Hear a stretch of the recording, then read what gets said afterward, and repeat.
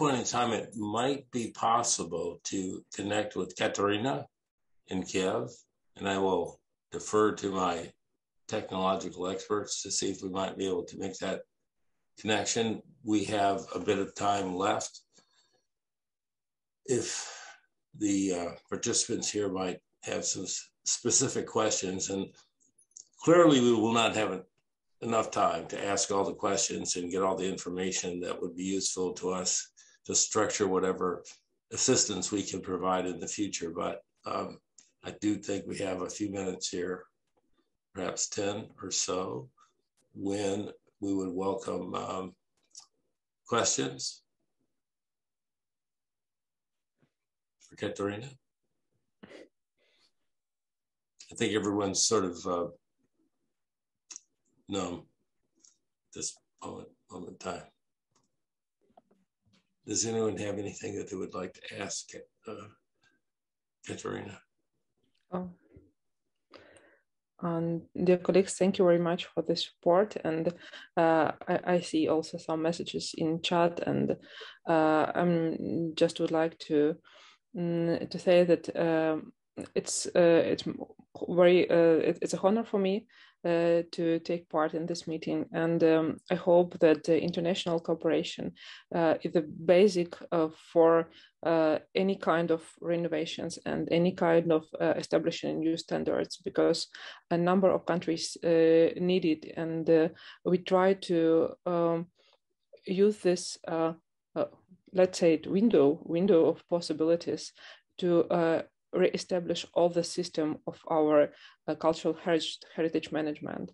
So unfortunately, the circumstances of these actions are very tragic, but we need to think about the future, and that is why I'm here, and many of my colleagues are trying to take part in a number of international meetings all over the world to made this cooperation and made this new kind of, let's say, relationships in our communities to establish them.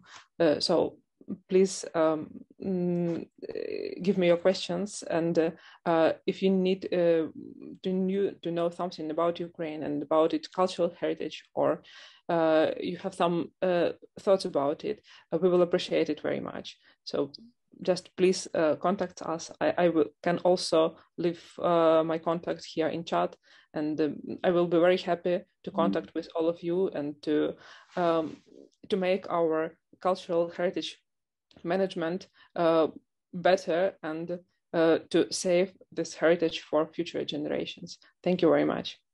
We would like very much to be able to collaborate and cooperate in an effective kind of a way. And of course, we can be in contact with like Most International. We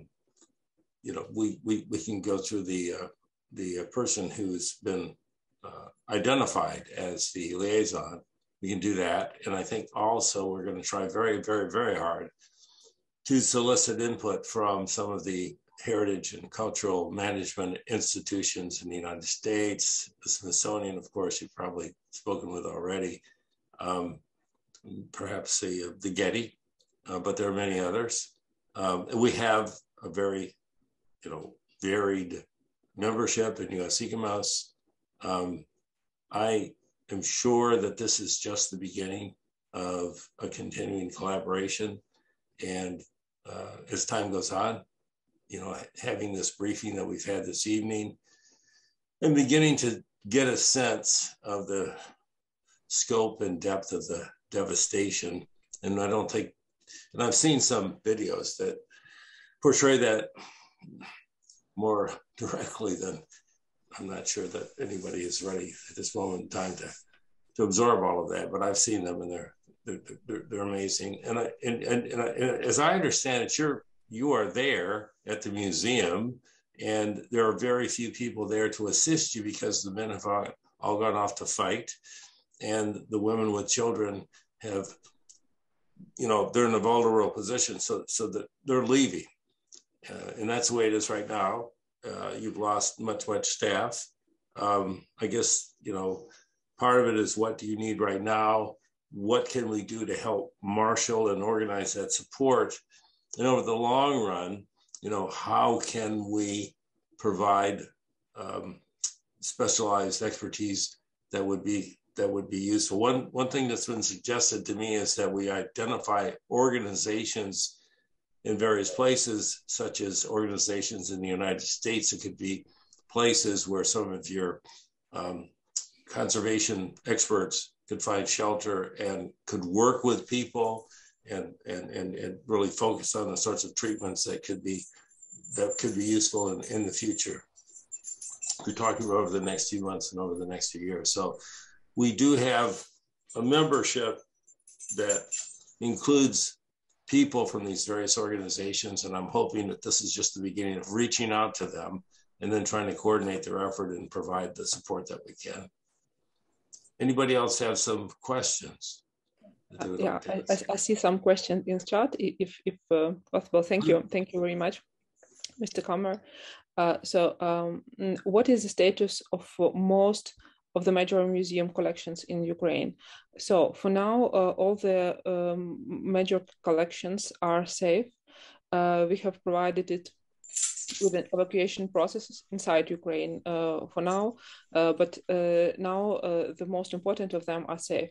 But of course, it is very difficult now to provide an evacuation for the collections from Lugansk or Donetsk region. We did it partly, but unfortunately, it is not possible to relocate half of the country and half of the museums to another part of the country. So we did our best, I hope. But of course, some collections and some part of collections are left now also under occupation. And it's a very difficult situation for us because we knew that the collections and the museums will be included into the Russian system of museums. So we'll see what happened within the next few weeks. And it will be also a very difficult situation for southern and eastern part of Ukraine, where a new wave of the Russian activities will take place, we're afraid. So how do we make a direct financial contribution is in the most effective way today? And thank you for all this good wishes. And so similar question as above, what organization or other means do you find best get support to you? Thank you for these questions. I will provide ICOMOS US with the contacts of two foundations. First, it's official beneficiary account at the Ministry of Culture. And the second one is our partners from NGO sectors, which were mentioned by Miron Stachev, Igor Poshevailo, for example. That is the colleagues associated with the ministry, and we are working with them, for example, for the evacuation of objects or getting packing materials or financial support for our specialists. So I will send the contacts and the bank details to ICOM US for this kind of support, if you do not mind. So in the Ministry of Culture and any other organization documenting and the evidence, yes, we do, the ministry and some other organization as well, and we will try to find international partners like Smithsonian and other institutions who can help us with this, for example, satellite photos and other materials. So we do, and as I mentioned in my presentation, we established a platform which even citizens can bring out the information. But of course, we will collect the information more detailed just after the liberation, because now in the number of regions, we even do not have an access to the number of cities. For example, just 2 days ago, Chernihiv was open because it was bombing so hard that it was not possible to go inside the city, and even to go, I don't know, 100 kilometers before, it was completely impossible because the many villages were occupied, and the bombardments were awful. So now we can get to Chernihiv. So we will try to collect information from this region and from some other region in the eastern part of Ukraine. But of course, we will see the whole picture after the war, because its damages are very hard for now.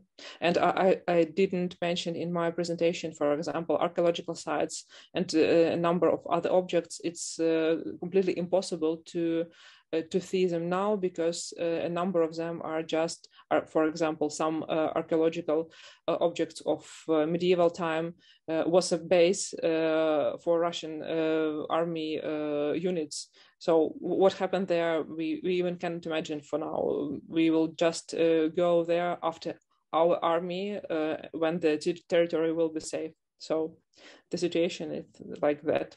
Thank you. Thank you for all questions and for all this wishes here in chat. I have a question on the images before the war. What type of images are you looking for? It could be satellite images first, because we do not have, I also have mentioned it in my presentation. We will re-establish a national platform for cultural heritage object registration, including immovable objects. So we will collect different kind of this satellite photos to understand the situation before the start of war, and just to compare it in with the situation now, and we will check the changes. So thank you very much. I'll just mention that your last point, that is imminently doable these days. There are data sets that we work with that kind of technology, and believe me, it's there. So we can do that. I think the Smithsonian is working with an organization in Northern Virginia. We should really be in contact with them to see how we might participate and collaborate. But certainly there are data sets with organizations available from organizations that we're typically working with that would be so happy to assist with that. We're just going to have to figure out a program, a working group to address that. That's doable. So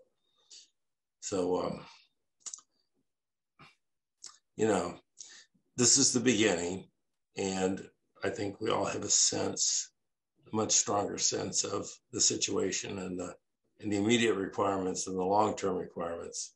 I am personally, and Kate just said this too, personally moved by your bravery. Thank you. I mean, you're really protecting, Ukrainian heritage, but you're also an example for everyone. You're putting yourself on the line, and that takes a lot. And we all appreciate that so much. And it's probably about 3 o'clock in the morning in Ukraine, is it not? That's what I was going to say. It's almost 3 in the morning. So thank you. Let us stay in touch. Let's find ways to lay down lines of communication. I think Milford is signaling. We're from the same part of the western part of the United States. So this is like a surfer signal, which I think means cool or something, right? Milford, is that what you're saying? No. Okay, what do you want to say? Milford. That means good luck and peace be with you. We're all on board with that. Good luck and peace to us all. Okay. Peace to Ukraine, peace to the world. Thank you so much. Thank you. We'll be in touch. All right, guys. We have our marching orders. Let's do it. Shall we? Thank you. Auf Wiedersehen. Thank you. Thank you.